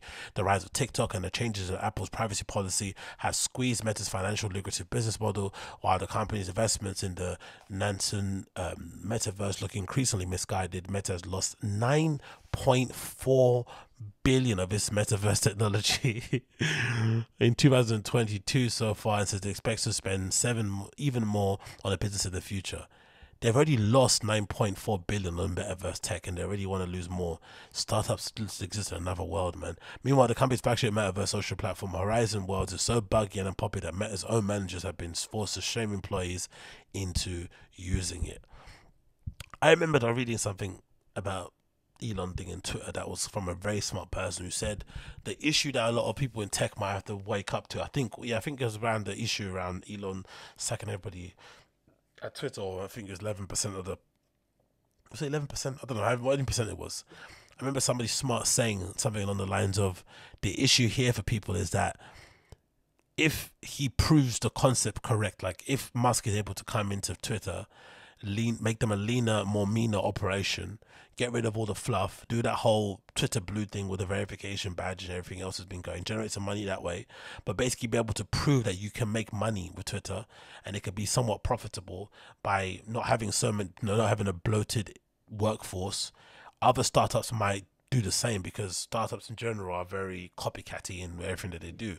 So if somebody else is able to kind of get away with having a PR team of one, they might also decide, you know what, we don't need 17 people in PR. We just need maybe 2 or 1 also, and they might copy and follow suit.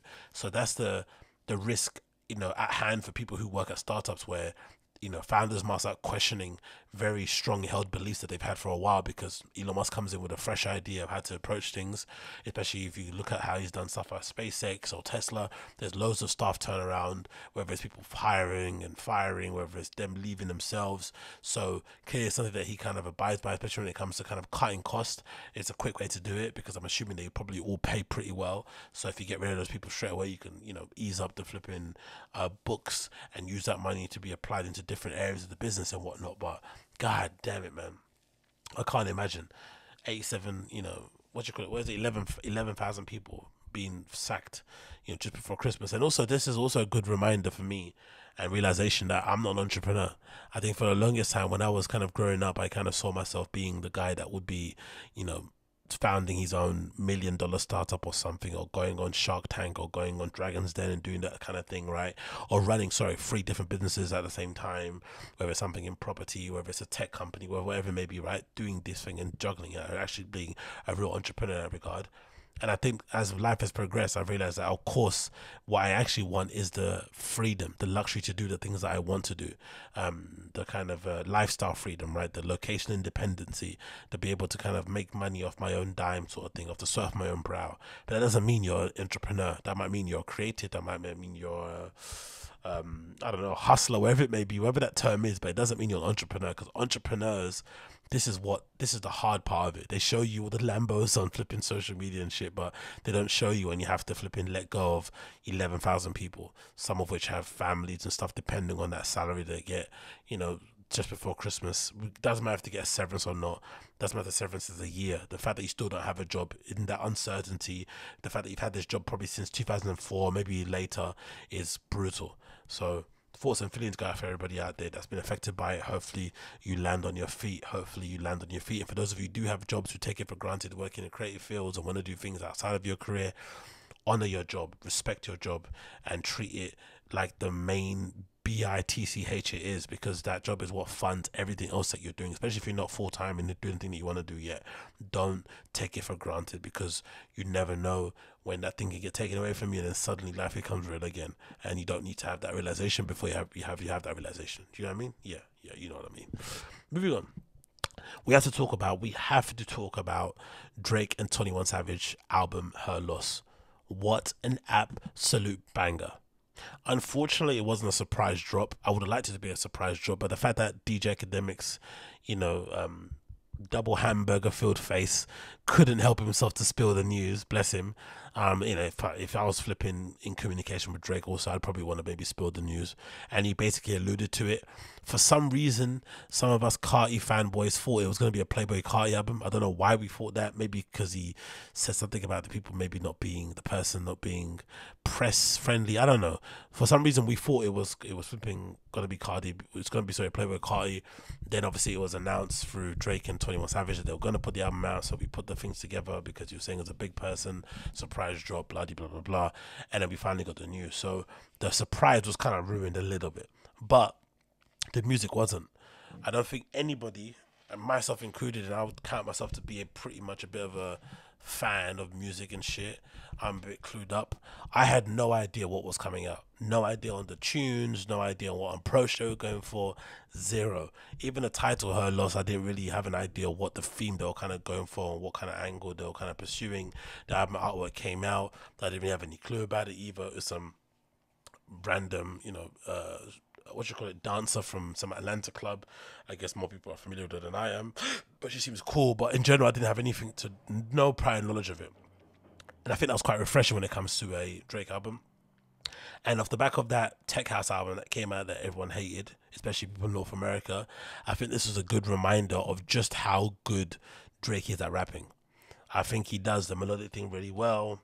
He obviously enjoys it. He obviously has the versatility and the ability to do Afro beats, to do probably amapiano. He's obviously some illustration of that, to do the tech house stuff, to do the melodic house stuff, to do the minimal, whatever you want to call it, that genre of things. He's clearly versatile in the fact that he can jump on different, you know, sounds, especially the UK rap stuff, UK drill stuff, clearly. But when it comes to the bread and butter of being able to rap on hip-hop, traditional hip-hop beats, or, you know, beats that you would kind of describe to be more hip-hop than whatever else, he's an elite level rapper, like really up there. And that's one thing I was happy that got showcased on his album. I think most of us kind of had a feeling it would happen because it was Drake and 21 Savage. It was unlikely that 21 Savage was going to suddenly be harmonizing all over the flipping album, even though he has a couple of tracks on there where he is kind of singing, which is quite cool. But for the most part, we knew if Drake was going to be doing a collab tape with 21 Savage, that most likely it would be him going bar for bar, back-to-back style, and it was absolutely everything that I wanted to hear and more. And for me, it's been on repeat in my playlist, listening to front and back since it dropped in the gym. It's the perfect, in my opinion, gym album. Maybe with a couple of, you know, omissions here or there. You can take out a track that you don't want here and there. I know with Apple Music, you just delete tracks if you don't want them on the album itself, or you can make a whole entire playlist of an album that you want to listen to in terms of this overall sound. But from front to back, I feel like this is easily, in my opinion, the most cohesive Drake album there has been in a very, very long time, especially off the back of that Tech House album, which I probably think might might have been a bit of a masterstroke in terms of putting an album out that's going to divide opinion, and then off the back of that, put out an album that's going to really hit home with your fans. This is a great way to do it. It's kind of, I feel like that. Honestly, Nevermind was maybe a bit of a palate cleanser, and then you hit them with flipping Her Loss, and then suddenly everyone's like back on a flipping Drake hype train again. But 21 also, spun the block and did absolutely amazing on here. Obviously, my standout track, that one, something that I've kind of been playing on repeat, on bloody repeat, has been Back Outside Boys. Privileged Rappers is amazing. There's a video to it now that kind of spoofs on the whole colours thing that I'm obviously a big fan of. What else is there that I love? I love Pussy and Millions with Travis Scott. That's a very, very good tune. Broke Boys, I'm a big fan of that also. Middle of the Ocean, where Drake spazzes for 6 minutes, is absolutely incredible. 3 AM in Glenwood is pretty cool because it sounds like it should be a track by Drake, because we didn't see who was on each track, and it's only got one feature with Travis Scott, which is interesting. But it sounds like it should be a feature with Drake. It should be a Drake kind of track, but it's not. It's a 21 Savage track, so that's awesome. And then I guess it's Fuck Me to end it as well. It's absolutely a barnstorm album to kind of go through, but an absolutely splendid album from beginning to end. I can't really say anything wrong about it. The only thing I would say is a slight wrong about it is the end of BS. Is it the end of BS on Bullshit? I think it's the end of on Bullshit. There's this skit that they feature where it features this guy Arthur Carr, who, don't really know much about him, but the only thing I knew of him prior was that he was close friends with Virgil, very connected to that whole crew of people, and he did actually a pretty decent interview with I forgot the podcast on Complex. They talk about trainers, and he gave some really cool insights about Virgil and their friendships, and clearly they were very close. Clearly something that he was pretty still hurt up and caught up about, but it was good to hear from an actual friend of his about how Virgil was behind the scenes and how they kind of came up together. And he essentially, from all accounts, is basically a celebrity car dealer to the stars, but he does it in an interesting way because he's not only doing the standard Lamborghini flipping trucks and shit. It's absolutely a car aficionado thing. He's actually a car head. He's buying stuff that's been made, what's this? There's a Ferrari from the 70s or 80s, I don't know what years they are, but loads of old and vintage cars that obviously people that are only into cars will actually appreciate, and people obviously love him for that. There's, oh my god, is that a Golf GTI? Maybe there is a Golf GTI there. There's one there, but clearly someone's plugged into that sort of scene. But it comes across pretty cool in terms of cars. Get it? I understand the vibe. But the smack talk that he's speaking on this album, I just don't believe. He's talking about the Paris lights and about turning things on, and I'm this guy, like, he is talking some crud. Some big crud, and it just doesn't sound believable because you look at the dude and you don't think that he's on that time at all. You don't, the only lights he's turning off are his bedroom lamplight. Do you know what I mean? You don't necessarily think he's turning off any lights off on the Alpha Tower. So I felt that little segment was a bit weird, and also because Drake essentially, I always feel like is somebody that feels like, to me, he's very anti Paris Fashion Week. I don't feel like he's one of the drippy artists that kind of runs the Paris Fashion Week, because Paris Fashion Week kind of feels, especially for menswear, it feels like it's the Met Gala for the lads, isn't it? For the straights, right? Paris Fashion Week, especially men's, it's a Met Gala for the straights. So they all run over there to put their best outfit on to get fucking sunned and embarrassed by these flipping French aristocrats and socialites and shit. But they go there to get seen and be heard and whatnot.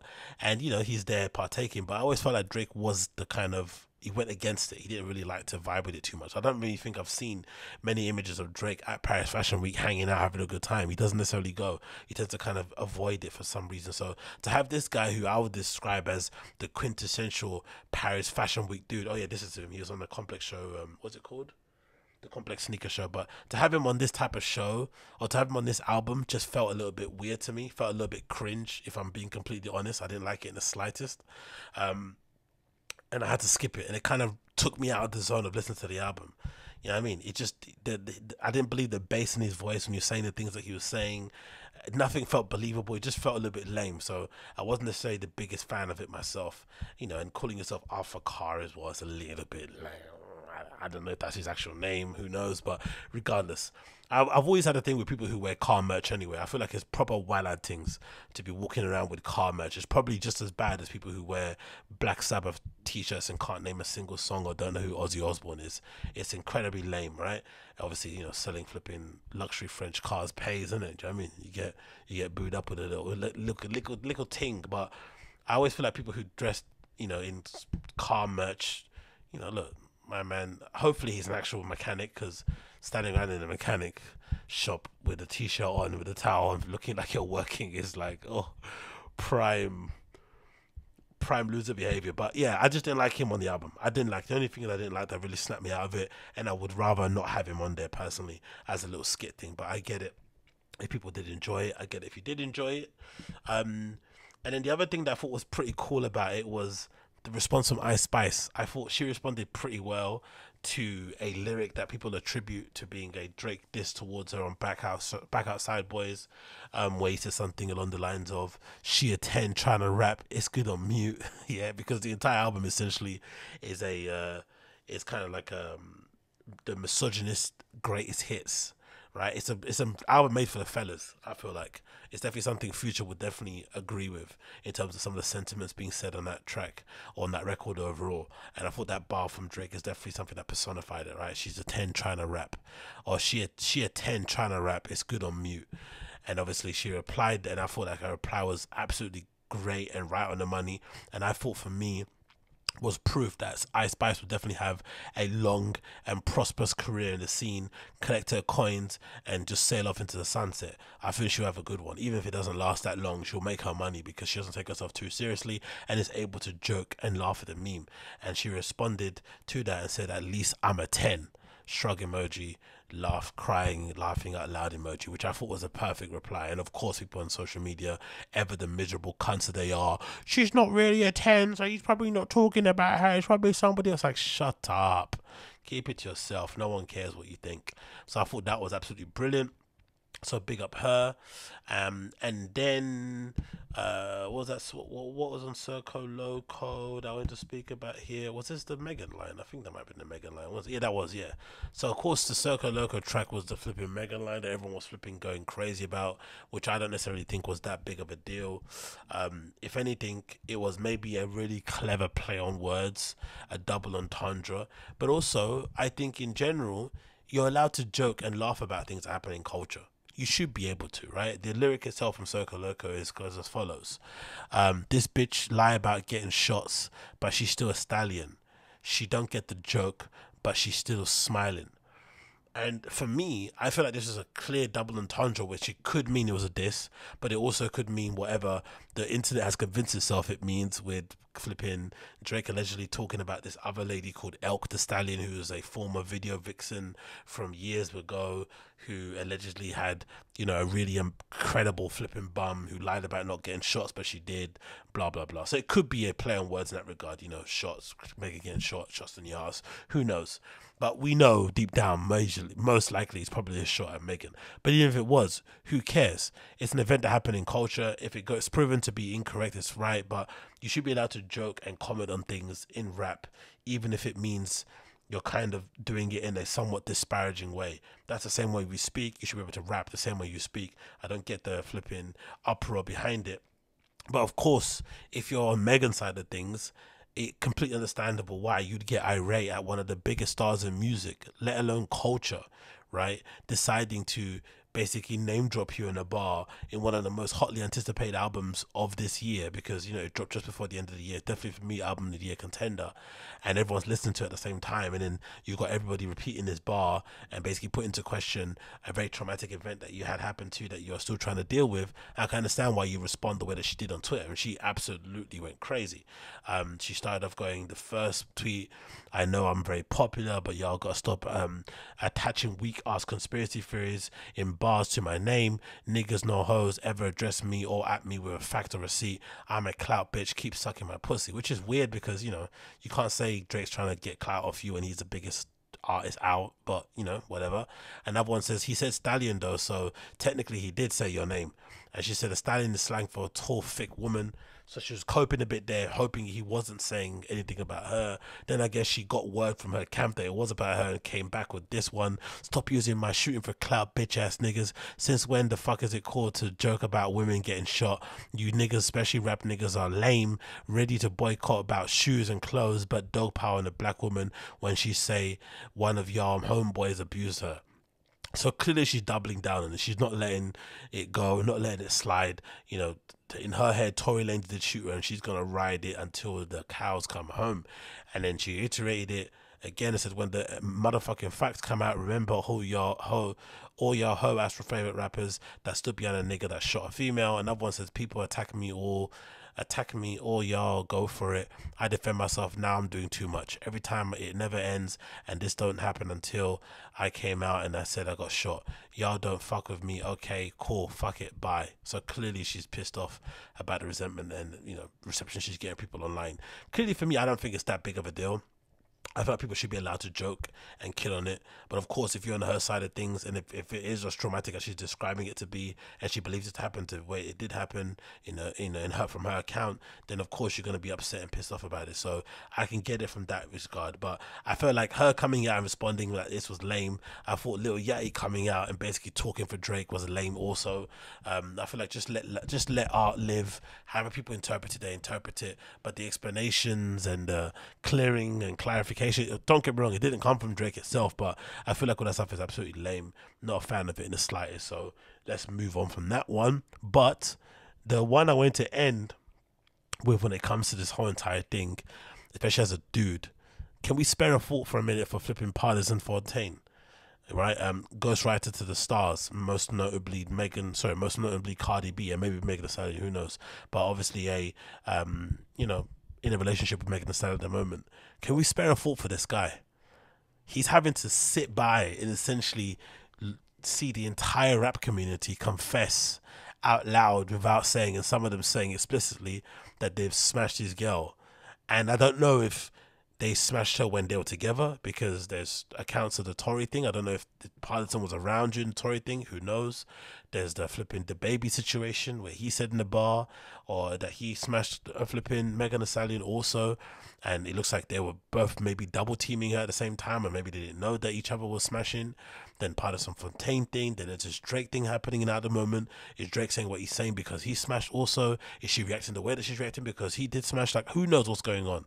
But essentially what we're getting the idea of, it doesn't matter. It's no one's shaming her for sleeping with men. If you're single, do what you want to do. But as a dude, it's got to be hard to take, especially if you're finding out for the first time in the media. It's maybe one thing if she tells you, which she doesn't have any right to, you don't have any right to know. If she wants to maybe tell you in terms of how you maybe conduct yourself and act in certain places, might be useful, because you might be there, spudding and going over the top with the love and the big bros at some celebrity basketball match, not knowing all along that this guy was flipping, going to town on your missus a couple of months ago. You don't want that. So maybe it's beneficial she'd just sit you down and say, hey, here's the guys I've been with categorically. Here's the guys I haven't been with. If you hear these rumors, don't believe this. This is true. That might be handy. But if you're finding out for a real time in front of everybody, it's hard to take. And this Instagram post, I think, from him is a clear sign of cope. I guess they're at some Halloween party. And I guess after all that stuff that happened with Tory, after stuff happened with flipping the baby, the stuff happened with Drake, with the bar and flipping Back Outside Boys, he then writes in the caption of him taking a picture with them two at a Halloween party, "Been new, I had one, a bad one, a make a niggas mad one." Which is funny because, you would assume he'd get violent and start to fight people because, that's the thing that he's done beforehand when people have spoken ill of his woman. But clearly when it's Drake getting involved, you can't bring that kind of energy. You don't want to get put your hands on like Drum did. Bless him as well. He kind of caught strays in this whole flipping debacle. But I don't know, man. Spare a thought for Partisan Fontaine. It's not easy being in a relationship with somebody that hot or that desirable. That's usually the problem that people don't talk about often enough. I guess happens on both sides, especially for women. If you're with a guy that's high value, or somebody that's incredibly attractive, or that especially attractive, forget the value, forget the flipping money side of things and status. Just somebody other girls think is hot. It must be difficult to flipping live day by day with that. You know what I mean? Because people get really disrespectful very easily, especially on social, outside in general. So imagine for this guy being in a relationship with Megan Thee Stallion, somebody a lot of people had a lot of love for, especially when, pre-shooting, and she was the hot girl summer thing, the twerking, like she was the one that everyone kind of had their eyes on. So clearly some people got the opportunity to get a bit closer than eyes. You have to kind of just hold it down at home. bloody hell, man, absolutely brutal. But you know, big up both of them. The album itself, Her Loss, like I said, absolute classic. Not words to say about that in general. An absolute classic, and I can't wait to listen to it again when I go to for a run and outside again. Absolute bona fide classic. And then, what do you want to talk about here?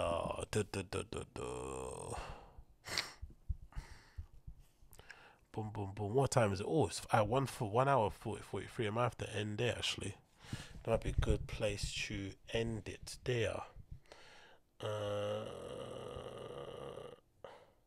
Yeah, maybe end it there.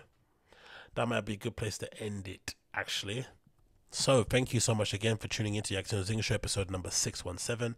Been a pleasure to have your company as per usual. If it's your first time tuning into my show, you know what to do. Smash like, hit subscribe, leave me a comment down below. I'll be grateful to hear all of them.